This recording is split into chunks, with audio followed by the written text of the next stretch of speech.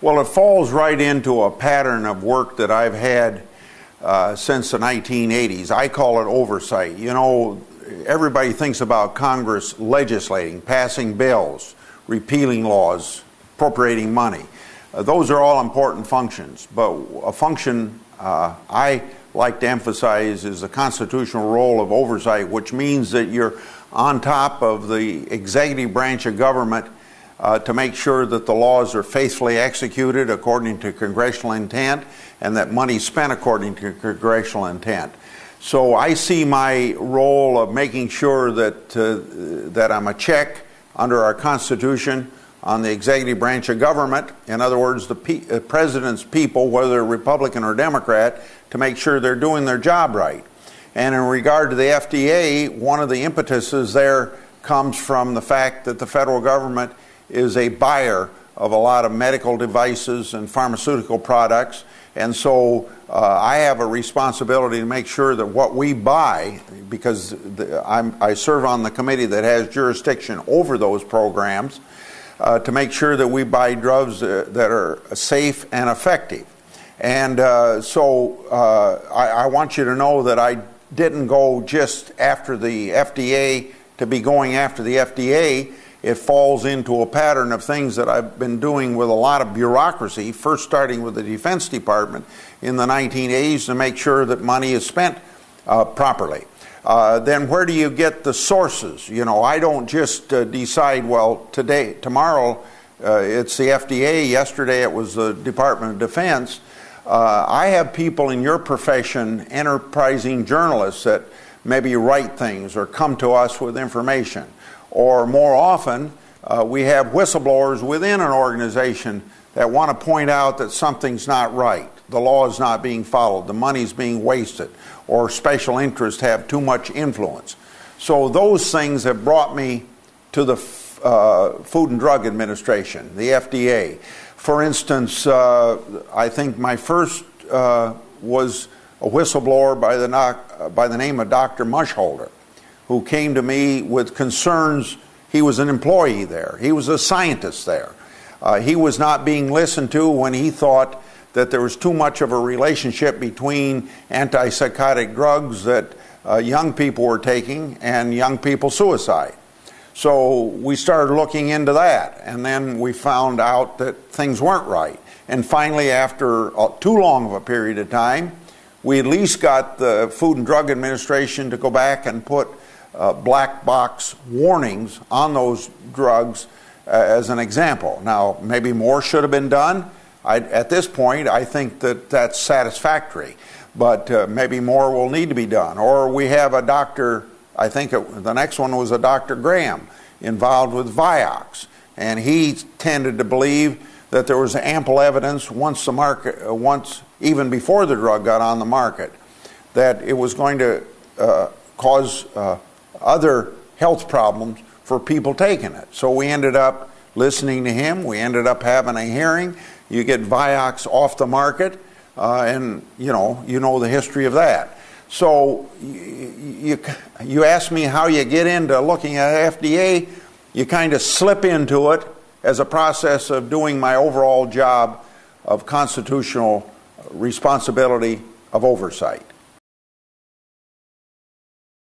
Well, first of all, the Physician Sunshine Act has not been passed by the Congress yet. I hope to get it passed either late this year or early next year.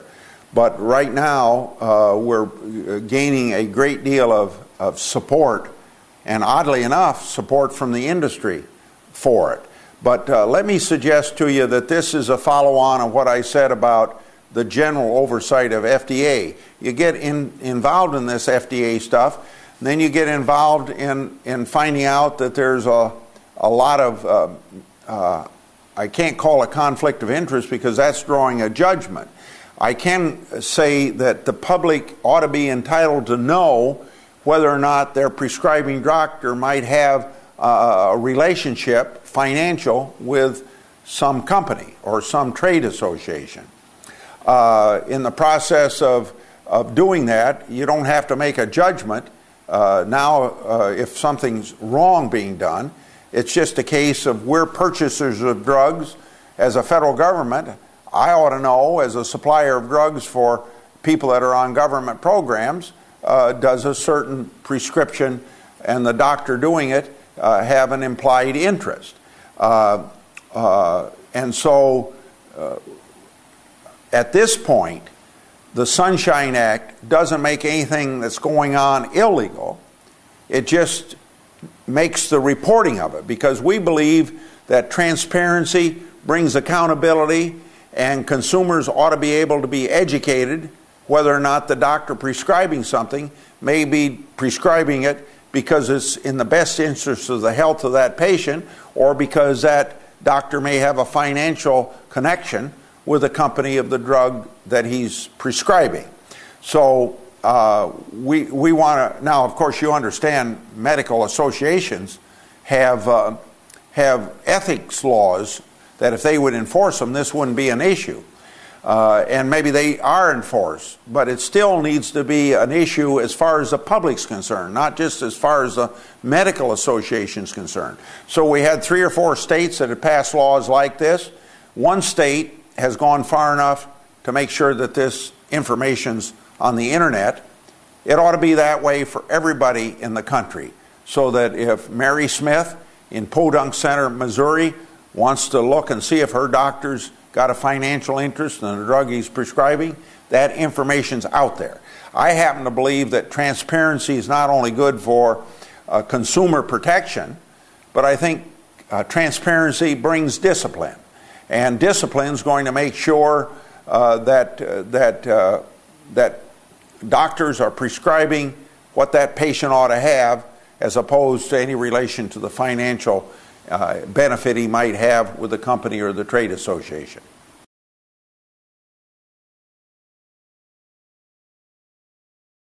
Well, it's as simple as enforcing existing law, because the NIH regulations and law require that the universities make sure that any researcher that's on their staff gets information from that researcher of any financial arrangements he's got with any company that he's doing research for, or any company that's supporting his research. How they benefit financially from it ought to be public information.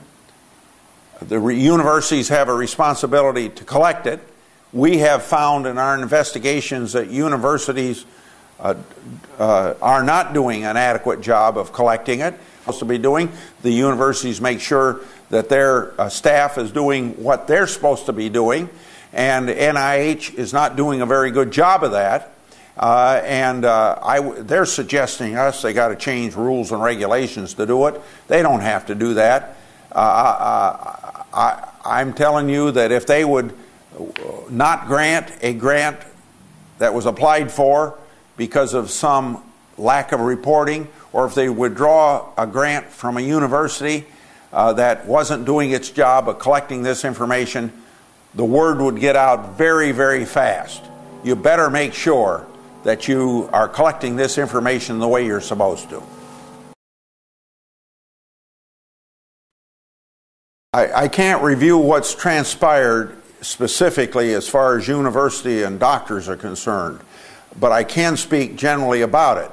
That we've gone to the records, and we have found that a university had one set of figures that was reported. A researcher was reporting another set of figures and an incomplete set of figures, and just clear cut that there was not accurate reporting or full reporting, and that the university was not really policing the operation the way they should. And it happens it was in psychiatry, but it could have been in anything.